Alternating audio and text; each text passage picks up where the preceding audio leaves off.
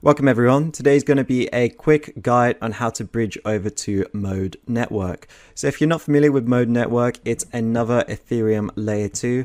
Basically, it's building off of the Optimism stack. So if you're familiar with Optimism and how that works, you should be familiar with how Mode works. So it's an optimistic rollup and you can bridge to it quite easily if you're already set up on Ethereum. One of the interesting things that they're doing with Mode is this referral revenue system. So basically any users, developers or protocols who refer others to Mode will earn a proportion of their network sequencer fees for life. So this is their new sort of growth incentive, and I think that's pretty interesting. I mean, some of the new layer 2s coming up, like Blast for example, they're introducing new mechanics for layer 2s, and I think that's the only way that they're going to get users in the future. And so this is interesting for Mode, as it will definitely drive community growth as everyone's incentivized to basically shill it.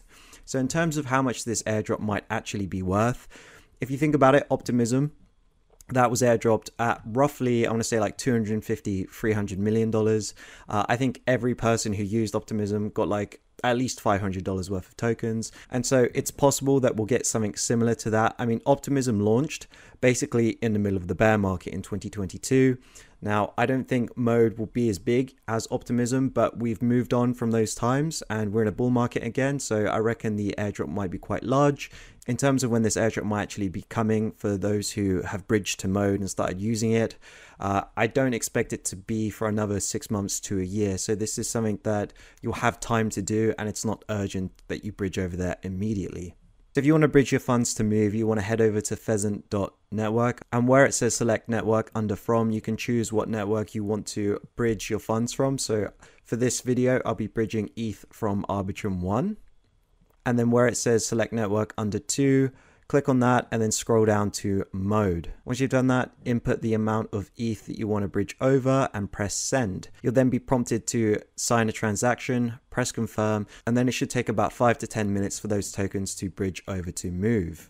And so whilst we're waiting for our funds to bridge over, you can head over to chainlist.org and we can add Mode to our MetaMask.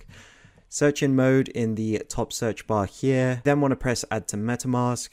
Click the confirmation and then you should have Mode added. And once you've bridged those tokens over, it should look something like this.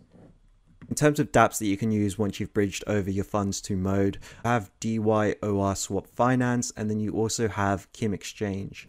So I wouldn't recommend using either of these dexes depending on when you're watching this video. I mean, right now, because Mode is recently just gone live on its mainnet, there is almost no liquidity for token swaps. So if you're trying to swap 0.01 ETH into USDT, you're only going to receive 1.53 USDT. And then if you go to Kim Exchange, it's a little better. You're only getting 15 USDT if you do that exact same swap. 0.01 ETH should actually be worth $23.76. So as you can see, it's really not worth doing any swaps on either of these websites right now. So I'd wait a couple of weeks before you start to interact with some of these Move dApps. So thank you for watching. I hope you enjoyed this video and make sure to subscribe for more videos like this one.